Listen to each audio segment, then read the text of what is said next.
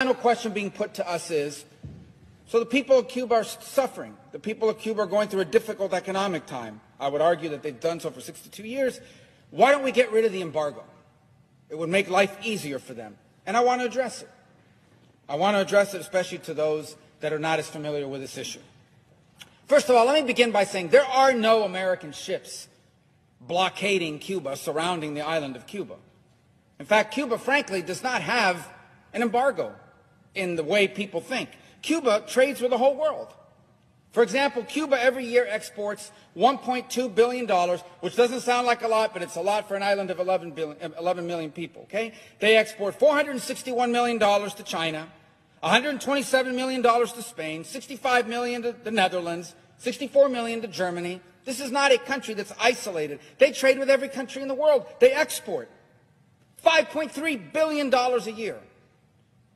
With Spain alone, they import, $1 billion from Spain. Another $790 million from China, $327 million from Italy, $285 million from Canada and from Russia. So they import over $5 billion, they export over $1.2 billion. Cuba is not isolated. They trade with every country. This regime trades with virtually every country on the planet. You know who else they trade with? The United States of America. Cuba trades with the United States of America. They import almost $280 million a year, almost as much as they do with Canada and Russia. And no one accuses Canada and Russia of having a blockade on Cuba. 66% of the chicken that's eaten in Cuba, which is the staple protein in Cuba, comes from the United States. Half their soybeans come from the United States. There is only one blockade in Cuba, and it is the blockade that this regime has imposed on its people. Now, yesterday the President announced, or the White House announced, they're going to stand up some remittances group to try to figure out how do we make it easier for relatives to send money to their relatives on the island of Cuba. Well, that work group is going to not have a long time to meet. They're not going to have to meet for very long because U.S. law allows that now. It is not illegal to send money to your relatives in Cuba. The only thing that's prohibited is you can't send the money through this bank that the Cuban military set up in Panama. That's the only thing that's prohibited. And to the extent money can't reach the people of Cuba is because they refuse to allow anyone other than that bank to do these remittances. And by the way, they've prohibited depositing dollars. Here's how it works for them. You send your relative $100, they take 10% of it, then they take the dollars, they don't let them deposit it, they pocket the dollars, and they give them this worthless Cuban currency. So they have the dollars, so they can buy things for themselves and on the global market.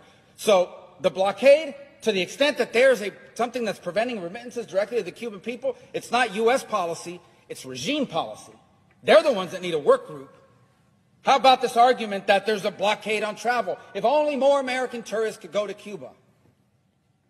By the way, Cuba's already filled with Canadian tourists and Italian tourists that enjoy five-star accommodations. And I'll be frank, many of them go there, these sick, disgusting men that go there to hook up with a 16 or 17-year-old girl.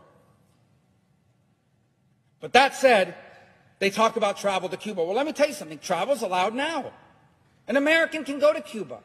You just can't stay at a military-owned hotel or eat at a military-owned restaurant or shop at a military-owned store.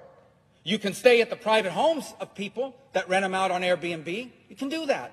You can eat at a restaurant that's owned by a private person. You can shop at stores that are owned by private people. The reason why they have nowhere to stay, nowhere to eat, and nowhere to shop is not U.S. policy. It's that the Cuban regime won't allow privately owned hotels, privately owned shops, privately owned stores. They won't allow it. Privately owned restaurants.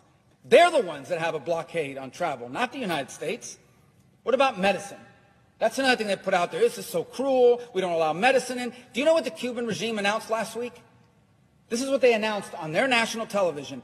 We are going to lift the ban on the importation of medicine. What? You mean there was a Cuban ban, a regime ban on importing medicine? Yes, there was. They're the ones that weren't allowing medicine in. And to the amount they were allowing it in, they were putting a tariff on it. So there's no blockade on medicine. We sell them medicine. And you can donate medicine, unlimited amounts under U.S. law. If there's a blockade on medicine, it's the regime's blockade. The other one I hear is the internet. I support the internet. Why don't we allow, I heard somebody say this to me yesterday, why don't we allow American companies to go and provide internet? Then they would have internet. It's the embargo. And these people don't know what they're talking about. They literally are just parroting stupid, ridiculous talking points. Because the law on the U.S. and trade with Cuba specifically exempts telecoms. AT&T, Verizon, Sprint, every American telecom can go into Cuba tomorrow and offer phone and internet service. You know why they can't? Not our law. It's the Cuban regime, because they want to control that. And you see a pattern here. Blockade on travel. Blockade on private ownership of business. Blockade on bringing in medicine.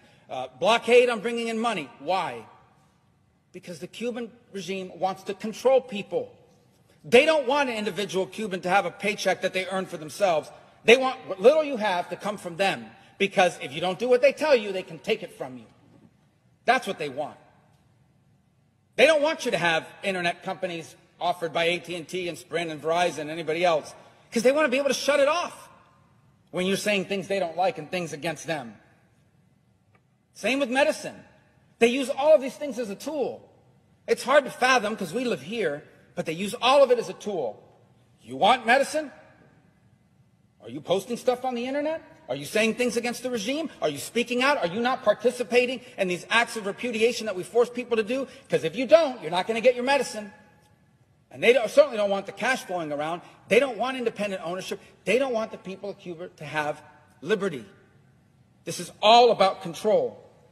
All about control. And by the way, in the law that codified the embargo, it has a clause that automatically triggers the end of the embargo. And you want to know what this tough standard is that's in the law?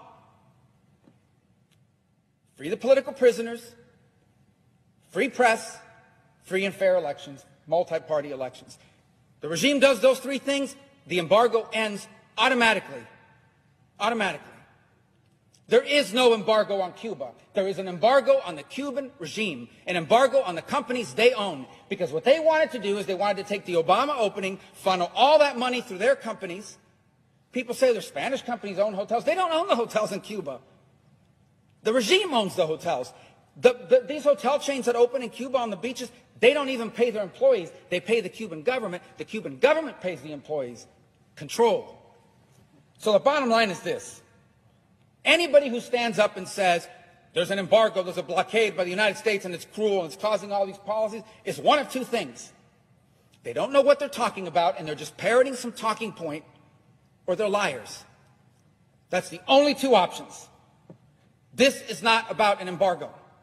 The people of Cuba did not take to the streets, did not have their head cracked open, did not have their kids arrested and put in jail, mothers who tomorrow plan to march in Cuba because they don't know where their children are, arrested, they don't know where their kids are.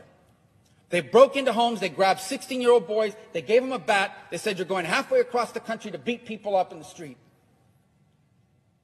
They didn't stand up against all those things because of an embargo or because they wanted remittances.